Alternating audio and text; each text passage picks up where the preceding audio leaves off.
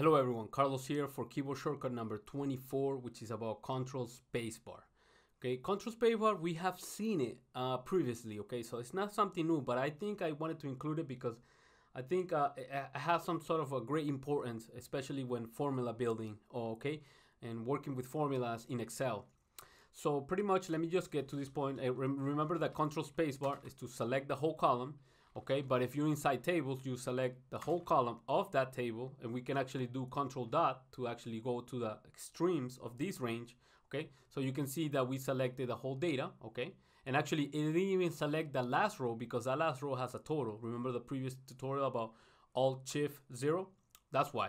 So that's kind of cool. But when formula building, you can actually select the whole column, okay, when working with tables, and then come back with it with Control Backspace. So let me just come back here. Remember, we did this formula.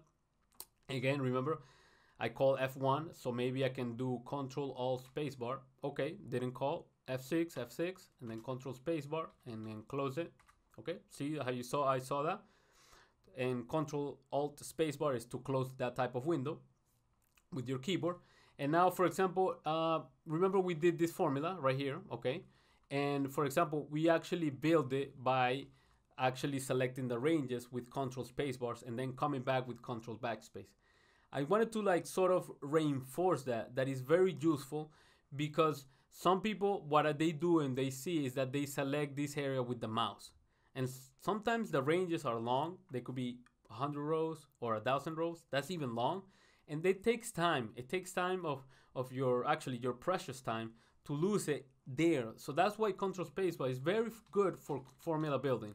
I might, for example, delete this part right here and actually, see again. Let me just close it with the mouse just to go faster and so for this video not to take long. So again, I'm gonna build this average shift again, but I want you to pay attention on this Control Spacebar and the importance that you can save by not selecting ranges with your mouse. And this works nicely with Excel tables. So it's also a sort of a plugin for tables that use them because they're very powerful. For this kind of type of stuff, when you work with tables, you give a structure and you're selecting a column that is inside structure, okay? Before even moving ahead, I mean, I have to tell you what is it for, but then again, why is it useful? And let's see an example that we have seen previously. So if you want, you can skip this video if you want, but if you haven't seen this before, check it out. Okay, do an average shift. Okay, and then the average range is gonna be my unit price, and then Control Spacebar, and then Control Backspace. Okay, and then this is gonna not need it. Okay, and now I can actually just F2. Okay, so I can become in edit mode, and actually I can go right here and do Alt Enter. So I can start writing my formula already with a nice format. I can go right here now, comma, do Alt Enter, and then move the spacebar all the way to this point. And now I can do F2, and then I can go outside and say, okay, what's gonna be now the criteria range 1 is gonna be this column, Control Spacebar, Control Backspace to get back to it, comma, and it's gonna be this cell right next to it. So F4 to fix it. Maybe we just wanna fix it. Maybe we're gonna move it to the right. You put the $ in before the reference of column. If not, then you can just leave it like that. Okay, comma.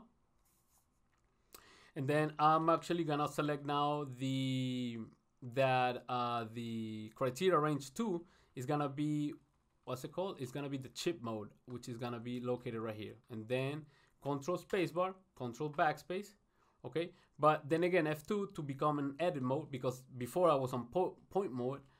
And then maybe I just wanna, it's not letting me. Maybe let's see what's happening. Okay, no, comma. And okay, maybe we'll fix it in a bit, comma. And then now that's gonna be, F2 to get out of the formula editing mode.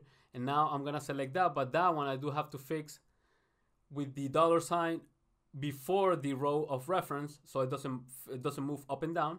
And I close my parentheses, enter, and now I get the 53. Okay, maybe we can copy this formula, copy down, and it's the same number. Okay, so I'm gonna Control C because something happened there that it didn't let me to sort of format this, and now I understand why, because I had to do Alt Enter and with spacebar align it.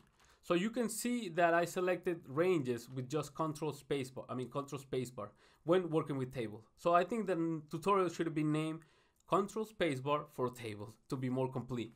And I think hopefully you can get the idea that you can save a lot of time with just selecting regions and not using the deer mouse. Okay? And that's it. And I'll see you for video number 25. Thank you for watching.